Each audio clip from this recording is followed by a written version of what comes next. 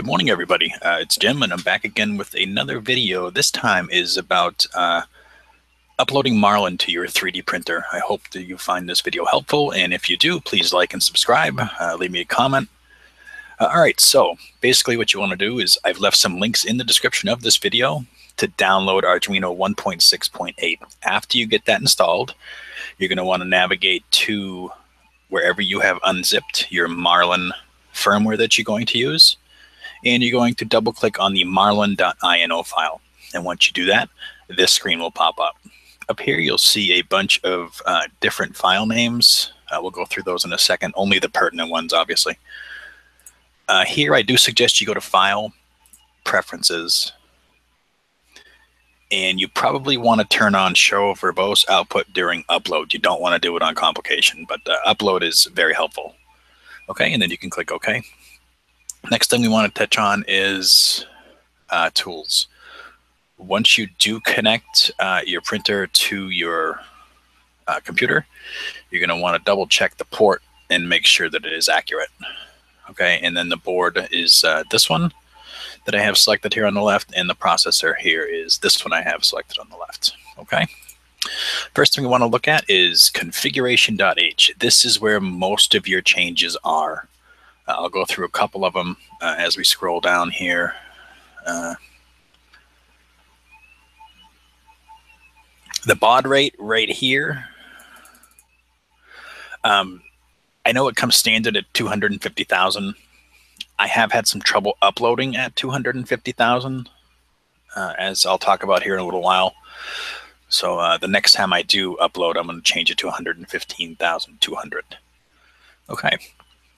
Now, if you look down a little bit further, you'll see here, I do have a custom machine name defined, which is the bear. That's up to you. You can, it's by default commented out. You can uncomment it. You can add your own, whatever you'd like. The next line here is the number of extruders. Most of us have one. If you have 2, 3, or 4, please change as necessary. I'm going to scroll down a little bit more here to thermal settings.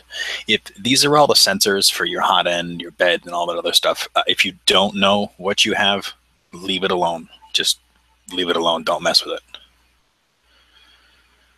Now we're going to go down to the PID settings. Again, if you don't know what a PID is and you really have no idea, leave them alone. I'll scroll down a little bit further here. Thermal runaway. Basically, this protects your computer from catching on fire or anything like that.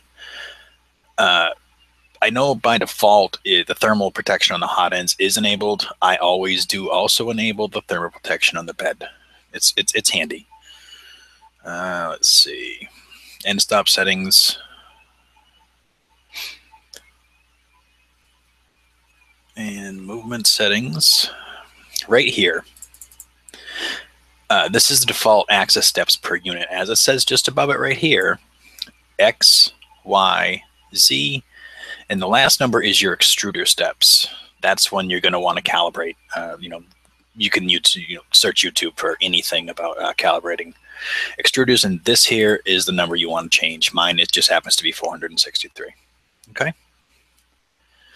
I'm not going to go through acceleration and that kind of stuff. Z probe. This is where the BL Touch stuff is, guys. I'm not going to go into this. I'm just going to keep scrolling past a lot of this stuff here. One thing I will touch on where it says right here, for direct drive extruder V9, set to true. For geared extruder, set to false, which is this line right here. And that one is your default extruder. If you have, an MK8 or an MK9 or whatever, that's usually set to true. Should you change to a geared extruder, such as the Titan or anything like that, you must change that to false, or it will run backwards. Okay. Right here, where it's define X, Y, and Z max position, this is the size of your bed, guys. So make sure you get that right. X and Y is the size of your bed, and Z max position is the height that can go. So make sure that you know your numbers and you change those. Filament runout sensor, we're not too concerned with that. If you want to add one, there's plenty of videos to tell you how. Again, mesh bed leveling. This is related to BL Touch things, and auto bed leveling. Again, same type of thing here. We're going to keep skipping past that stuff. Additional features, eeprom right here. Most of you guys are going to want to enable this. This is commented out by default. So you're going to want to unchange, take out the 2 slashes in front here to define the eeprom settings. Basically what that does is it lets you issue a M500 command and let you save your changes. And it will also be available there on the screen. Okay. And down here, you can change your preheats for, I believe the top one is PLA and the bottom one is ABS. You can change those if you want to. Job timer, you can do that if you want. LCD and SD card support. This is where we want to look. Give me 1 second.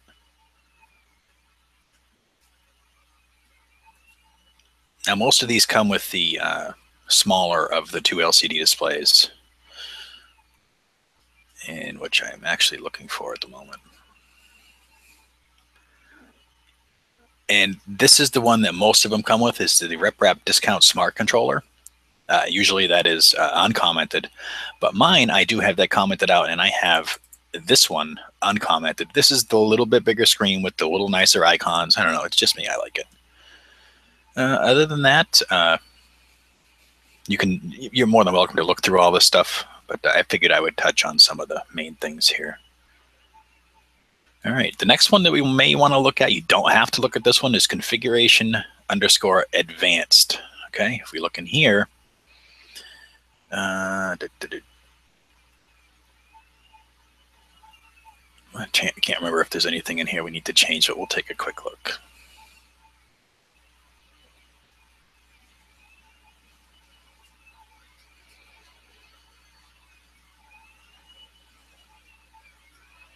I don't think we need to mess with that at all. The rest of these guys you shouldn't have to mess with. I'm not going to go into anything else other than that because these are just a basic video. So after you get that done, what you're going to do is you're going to click this check mark. And basically what that's going to do, it's going to compile it and make sure you have no errors. So we'll go ahead and let that compile. Oh, while this is compiling, I'll say prior to any of this, you want to make sure that you have your USB cable hooked up to your printer and your printer powered down. And so the power switch or plug is unplugged from the wall. Once you plug it into your computer, you will get a little power to the board, the LCDs, and a couple other things, which is kind of what we want. We don't want it powered on. So after you have that connected, that's where you'll find in the beginning I went over the COM port and whatnot. Now, I will say Marlin sometimes is very finicky to upload. I mean, I know anytime I do this, I have a hell of a time. Sometimes it times out.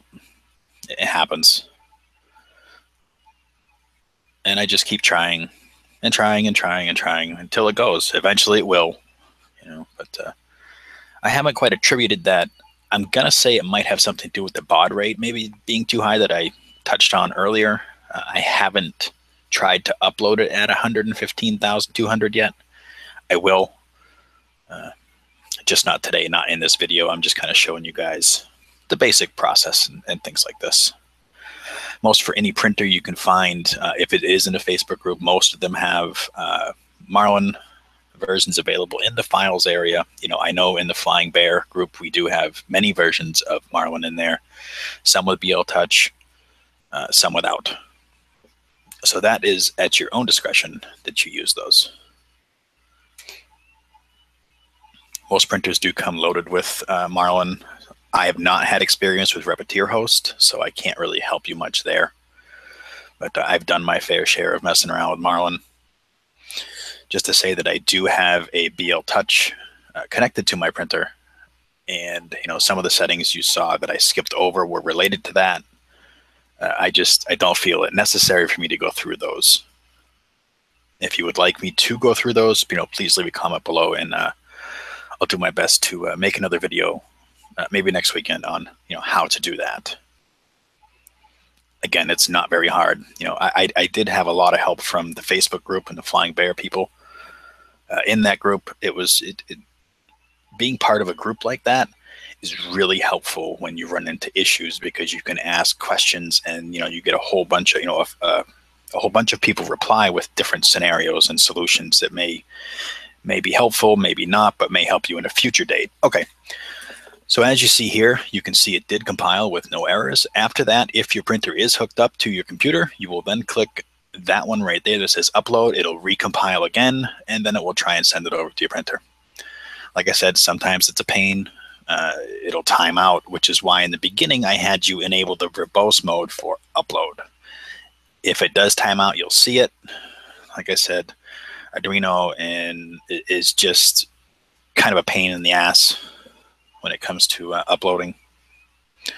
So anyways, I hope you found this video helpful. If you did, please like and subscribe down below. And I'll see you next time. Happy making, guys.